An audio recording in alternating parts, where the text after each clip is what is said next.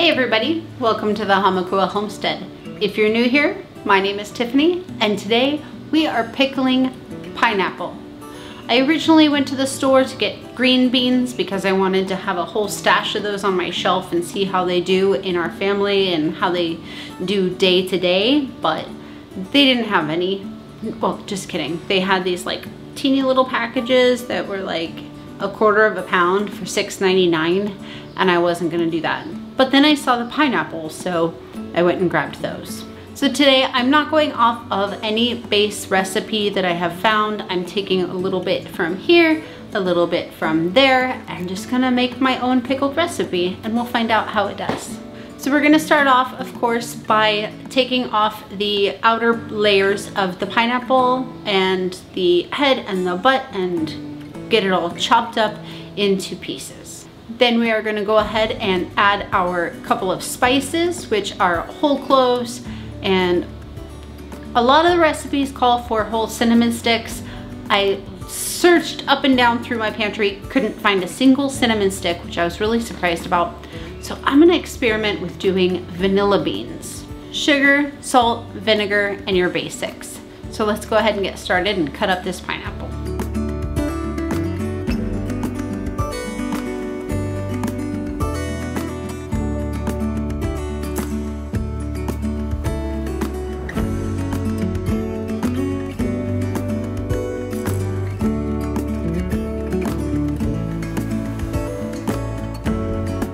Okay, so to start off, we have 2 whole pineapples. They're average sized pineapples, and we're gonna add to it 3 cups of water, 1.5 cups of vinegar, 6 cups of sugar. Now, mind you, we are doubling this recipe. The recipe that I'm kind of basing this off of calls for 3 cups for 1 pineapple, so we're doing 6. That's so much sugar. Oh. Do you see how much liquid is coming up? I didn't put in that much water and that much vinegar, but it's already submerged. That's very interesting.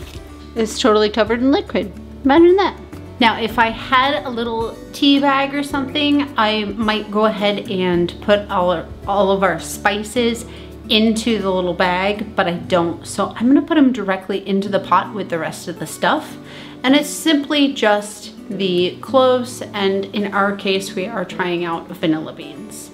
We're doing a handful of cloves. And I'm gonna go ahead and break up, just kidding. I'm going to go ahead and cut up our vanilla bean in half. Keep in mind, this is an experiment. I've never done this before. So I'm doing 3 vanilla beans. And so we're just gonna go ahead and leave that to simmer for about 30 minutes while we get this mess all cleaned up, and we're gonna go ahead and get our jars and our canner prepared. So now that our pineapple and all of their spices and vinegar has been simmering for about 30 minutes, we're gonna go ahead and start filling up our jars. Now, while I am doing this process, which of course I have not done before because today is yet another experiment, I am deciding to leave the cloves and the vanilla beans in with the entire mixture. And the reason that I'm doing that is because I know that it's just going to be a snack. I am not going to be dumping an entire jar into anything. So I think it'll be all right because we'll just pick out the little pineapple chunks and it'll be okay. I'm kind of wanting to poke down not only to get out the air bubbles, but to kind of resituate the pineapple so that it just fits better in the jar. I think what I have left in the bottom of my pot, I can kind of situate in the other jars. It looks like we're gonna end up with 5 jars of pineapple and a lot of extra syrup, but we'll see what happens. Make sure you wipe your rims. We have plenty of sugar happening, so we wanna make sure we cut through that sugar. We're using vinegar today. as is most days, to cut through any sugar that might be stuck on the rims, because that might interfere with the seal. Oops. And that could cause the seal not to adhere to the rim of the jar as it should be. And as you are wiping off your rim, making sure it's nice and clean, you're paying attention.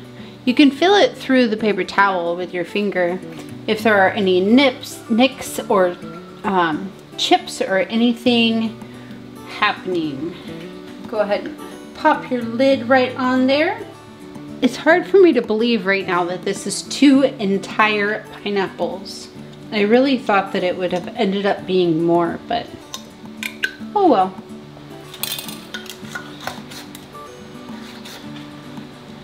Okay, so our jars are all filled up. We have 5.5-ish jars of our pineapple. This is the last one. I just put the last bits of the pineapple and it's covered in the sugar and vinegar juice. So we're just gonna go ahead and pop all 6 of these jars right into the canner and we'll see what happens. I have our jars covered in 1 inch or more, 1 to 2 inches of boiling water. The jars are hot, the water is hot. We don't want to risk any kind of a thermal shock. All right, so we're gonna call it good for now. We're gonna wait for this to come to a complete rolling boil, and then we're going to wait 15 minutes before we turn off our heat. All right, so our pineapple has been boiling away for 15 minutes, and now we're just gonna go ahead, turn off the burner, let it come down all by itself, and wait for it to come down off of its boil for a little bit before we take our jars out. We don't want to cause any kind of a sudden shock, you know, taking it out into the cold air when it's been in all of this hot water. So we're just going to let it come down kind of naturally. Okay, so we have let our jars sit for a good 10-15 minutes or so. Now it's time to pull them.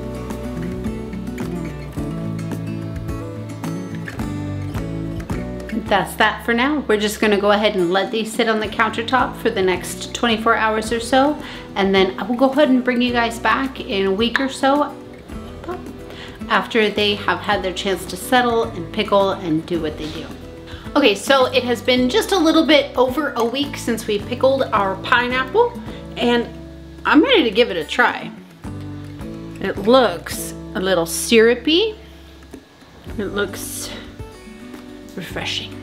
Let's pop this guy open. Smell test. Just smells like pineapple. Bon appetit.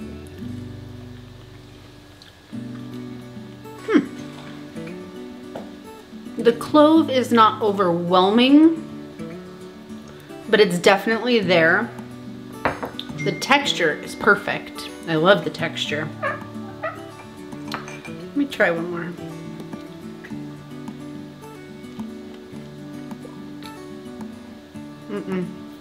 I don't like it.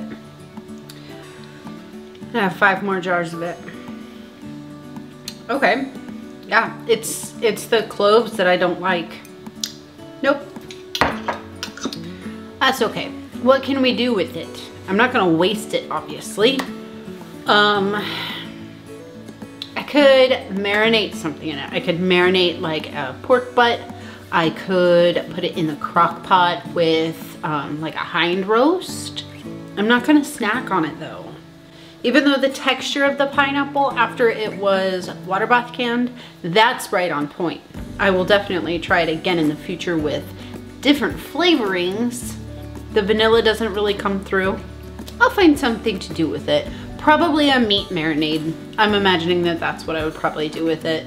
I will also offer it to my family when they get home, see if they want to try it out. Maybe they'll like it, but for now, I'm just gonna go ahead and pop this in the fridge, probably defrost something to make tomorrow in the slow cooker. Oh well, don't let that stop you guys from giving it a try. If you like cloves, you like those fall flavors, by all means, go for it. I'm just not the biggest fan. That's as far as my plan goes right now. I hope that you guys will go ahead and also try a whole bunch of different experiments. Always, always, always don't be afraid of failure. It's okay. You're not gonna know unless you try, because everybody's taste buds are different. Thank you so much for joining me today on the Hamakua Homestead. I'll see you again soon.